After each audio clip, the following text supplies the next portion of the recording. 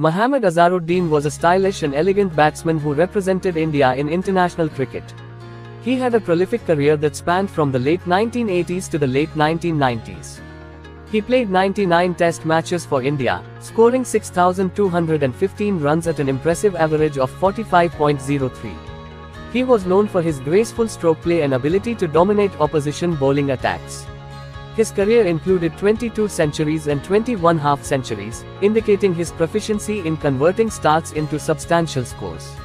In the ODI format, he amassed 9,378 runs in 334 matches at an average of 36.92.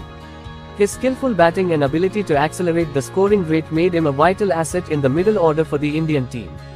His 7 centuries and 58 half-centuries in ODIs showcased his ability to perform consistently at the highest level. He was also known for his leadership qualities and served as the captain of the Indian cricket team for a significant period.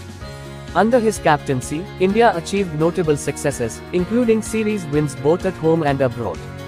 His astute captaincy and ability to inspire his teammates earned him respect and admiration in the cricketing fraternity.